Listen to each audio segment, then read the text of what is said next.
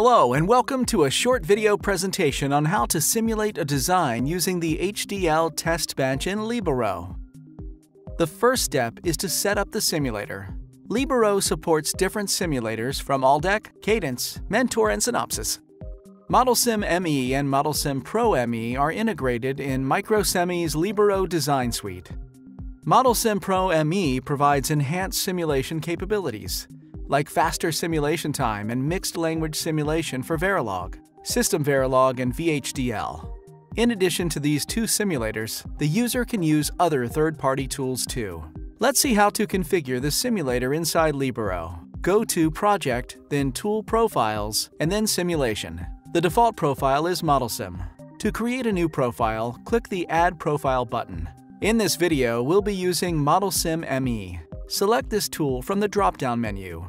The ModelSim directory is located in the Libero installation folder. Browse for the executable from the ModelSim directory and then click OK.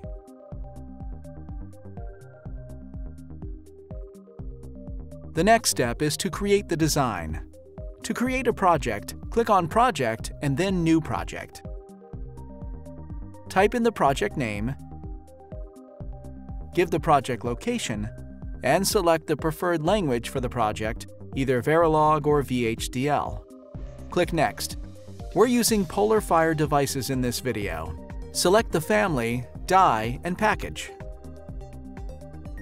Click Next. Leave the default settings here and click Finish. To create an HDL file, go to the Design Flow tab. Click on Create HDL. Type in the file name and Libero will create an auto-generated template for you. Libero can help create an HDL design by inserting code templates. To display the HDL template tab, click on View, then Windows, and then HDL Templates. The Template tab shows the commonly used constructs for Verilog and VHDL. Here, we're inserting an Always block for the design. Double-click to insert and then edit the template. After the coding for the design is done, click the Check HDL button. If there are any errors, a log message will show the error and location of the error in the code.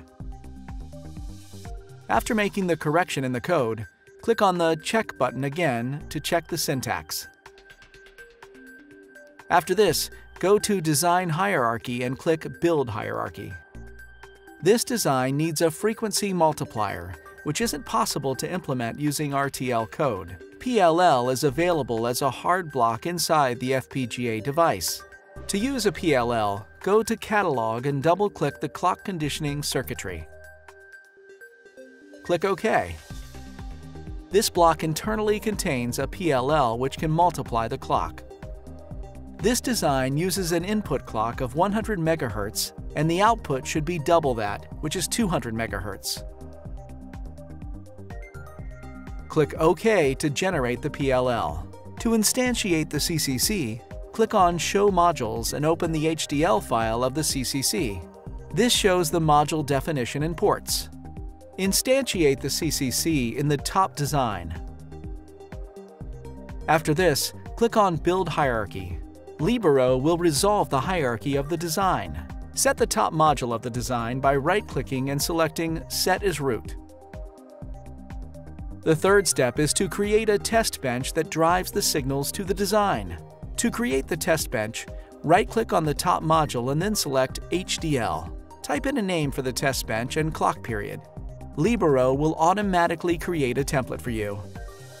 Libero also generates clocks and resets. It also instantiates the DUT and connect the clocks and resets. Add signals required for test bench and connections. Initialize the signal values. Add the behavioral code for the test bench. Templates can be used to insert code here also. Now connect the signals to the DUT. Click the Check HDL button to check syntax. Click on Build Hierarchy under Stimulus Hierarchy to resolve the hierarchy. Right-click on the test bench and then click on Set as Active Stimulus. The next step is to configure the settings for the simulation in the current project. Go to Project, Project Settings, and Simulation Options. Libero creates a TCL script file known as a do file and passes to the simulator. The script file will be different for different simulators. If you are using a custom script, uncheck the automatic do file option and specify the do file. The settings here configure the do file. Specify the simulation runtime and the Testbench module name. Libero sets the DUT name automatically as top_0. If the DUT name is different in the Testbench, change the name. Otherwise, simulation will fail. The Waveform tab specifies the signals to be shown in the waveform window of the simulator. You can specify them as a file or use default options. Additional vsim commands can be specified in this tab. The SDF options are required in case of post-layout simulations. The Timescale tab gives the option to specify the timescale used by the simulator. The next step is to configure the pre-compiled libraries. Functional behavior of hard blocks like CCC are provided as part of the pre-compiled libraries. These libraries are specific to the Libero version and simulator version. Not using the proper pre-compiled library can cause the simulation to fail. ModelSim ME and ProME libraries are provided as part of Libero's installation.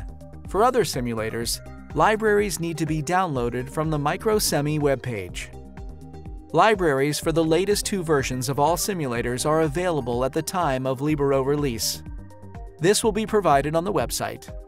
We provide pre-compiled libraries for SmartFusion 2, Igloo 2, RTG4, PolarFire, and other future FPGA devices. If you don't find the specific library required, please create a tech support case. After downloading the pre-compiled library, provide the library path in simulation settings and then click Close. The final step is to run the simulation. Go to the Design Flow tab. There are 3 simulation options: Pre-Synth, Post-Synth, and Post-Layout Simulation. This video discusses the Pre-Synth simulation, which is the function simulation of the design. Double-click on Simulate. This opens ModelSim. While ModelSim opens, let's show the simulation-related files generated in the project folder. The do file contains the settings which is passed to ModelSim. When the simulation is running, the ModelSim transcript and waveform windows will appear. The transcript log shows that the simulation is over. Go to the waveform window to see the waveforms. Click on the Zoom Full button to view the full waveforms. For more information on setting up Libero for other simulators, you can visit the Pre-compiled Libraries page. For information regarding ModelSim, refer to the documents available in the Libero installation folder.